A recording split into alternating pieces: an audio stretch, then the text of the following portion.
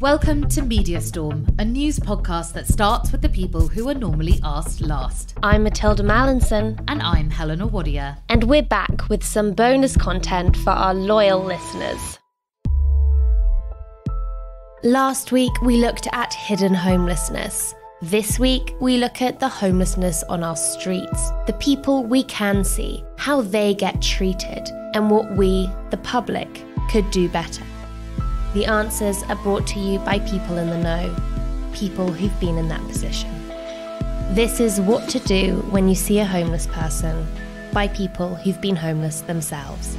If you give them money all the time, all you're doing is encouraging them to stay where they are and carry on begging. I would give the homeless my last pound if I knew they weren't fake. A hand up, if not a handout. In this sleeping bag lies a homeless drug addict, ignored by all those who pass by. It was the wrongful killing of their father. The man was homeless at the time of his death. The first person I interviewed was Kerry Douglas, now an author, but one who had to sleep rough on and off throughout her teens and 20s. How would members of the public treat you when you were rough sleeping? A majority would treat me like I was an embarrassment to humankind, like I should just rot in the gutter. You'd get, say, 1 out of every 100 people dropping you some food, or 1 out of every 200 people maybe would stop and chat. Sometimes they'd chat for ages, sometimes they chatted for a couple of minutes, check you're okay. And to be honest, that meant more than money. That meant more to me than a £20 drop. The fact that someone stopped and talked to me made me feel like a human again, because the longer you're out there, the more you start to feel unworthy. Like, your neighbours are rats, for crying out loud. That's how you feel. You feel like a rat. And that's how society makes you feel as well, 9 times out of 10. There's more people out there that make you feel like you're unworthy than there are people that make you feel like you deserve to be loved.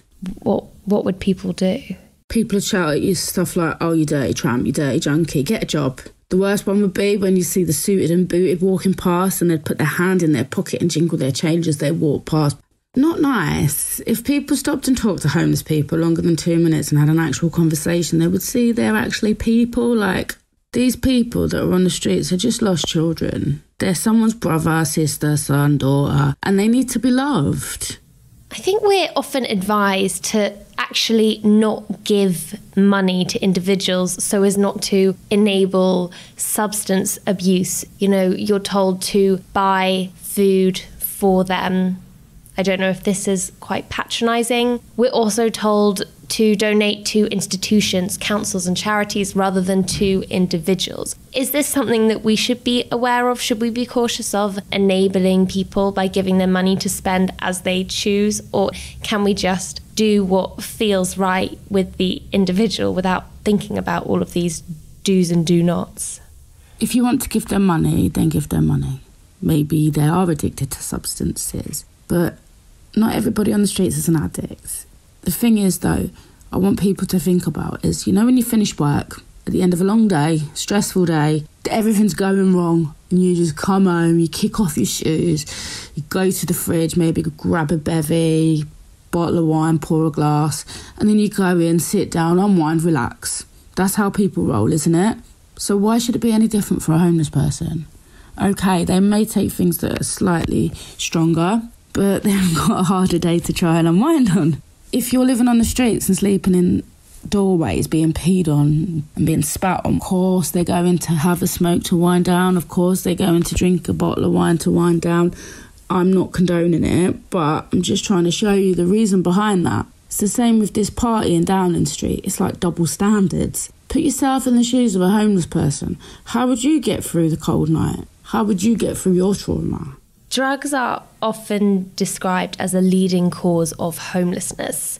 Oh my gosh, I'm so tired of hearing that. I was exposed to homelessness from 13 and I didn't start taking hardcore drugs until I was 17. Now, in my experience, I've seen people that have started using because of the life that they're living, because they just deteriorate. They end up getting involved with the people that are on the streets already, who are already using, peer pressure, whatever. Sometimes when I see someone sitting begging, I'll give them a cigarette. I'd like that. Maybe buy them a coffee, sit down, have a chat. That'll actually mean more to them than anything. Mark, what do you want listeners to know about being homeless? You know, it's not easy. Sometimes it's just relentless. especially in the winter. In the winter, it just feels relentless. You don't get enough sleep. I mean, my voice at the moment, I'm getting over a cold, by the way. So luckily you didn't talk to me last week. I had no voice at all. But you don't get any sleep. And of course, when you wake up in the cold, you get what I call bone cold. You get that cold that goes right through you.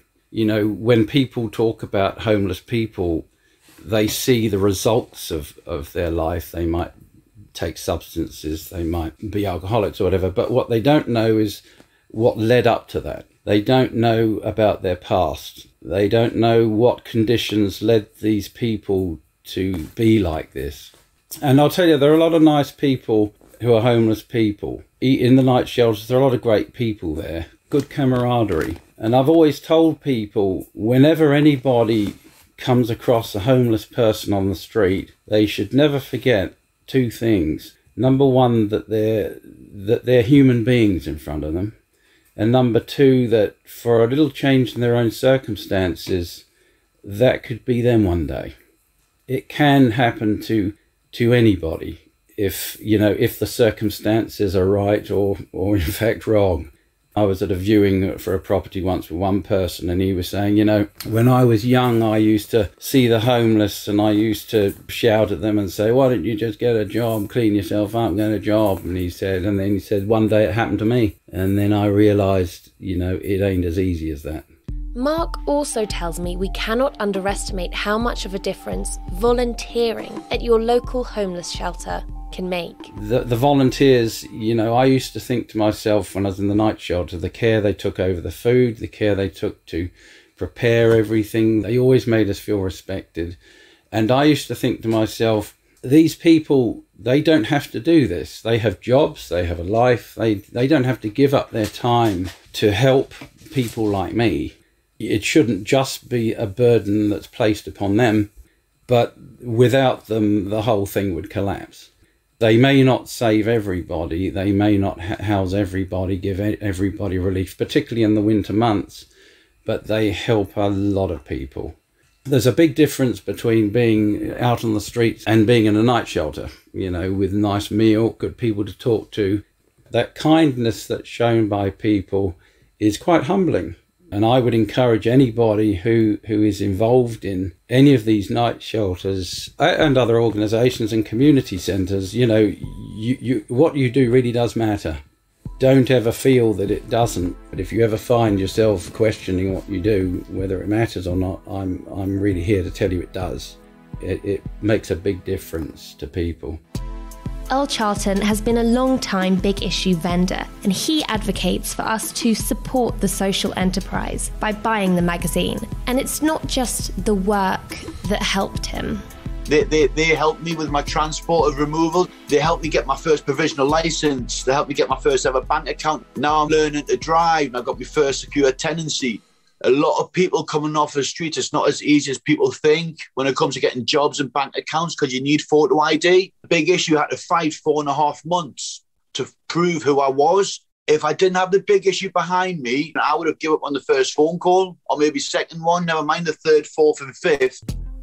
And finally, for the sofa activists, there are campaigns I'm told we can get involved in. Chase Archer Evans is campaigning to legalise homelessness in the US, and there are many ongoing petitions and campaigns to scrap the Vagrancy Act in the UK. If you don't know what I'm talking about, you can listen to the last episode. But Kerry Douglas has one of those petitions going too. And here's why Chase thinks it's so important. This is the root of our problem. Ending criminalization, legalizing homelessness, and building impactful infrastructure is the most basic solution to a problem our governments can't seem to fix. This is the fix. This is the solution. We will never end homelessness. Someone will always end up here, whether they want to or not. But we can absolutely solve these problems that we are having. Can you just explain what you mean by building impactful infrastructure? It's often said that the homeless crisis is first and foremost a health crisis. So we need to create barrierless public lavatories, shower, and laundry facilities to give people a way to take care of their hygiene necessities, because hygiene is the reason this is a health crisis. And we need to leave these places open 24/7. Storage lockers and safe parking lots where someone can store belongings and sleep safely behind the doors that they do have, whether it's a car or tent, and not ticketing them simply because they can't meet the standards of society can help immensely. We have people drowning for no reason other than that we require them to swim on their own. Our systems cannot continue to wade into the river water with arms locked, trying to rescue every person caught in the current. And all we have to do is install ropes that stretch from bank to bank and let people pull themselves out. What we have now is walls lining the river, and we wonder why no one can get out of it. We need to remove these barriers and implement these simple solutions so that people can help themselves. This would relieve a massive burden from our support systems, giving them the opportunity to focus on those of us who truly need help instead of being flooded with millions of people that simply need their freedom and ability to take care of themselves.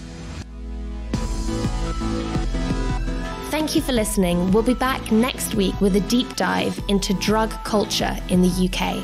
Follow Media Storm wherever you get your podcasts so that you can get access to new episodes as soon as they drop. If you like what you hear, share this episode with someone and leave us a 5-star rating and a review on Apple Podcasts. It really helps more people discover the podcast, and our aim is to have as many people as possible hear these voices. You can also follow us on social media at Matilda Mal, at Helena Wadia, and follow the show via @MediaStormPod.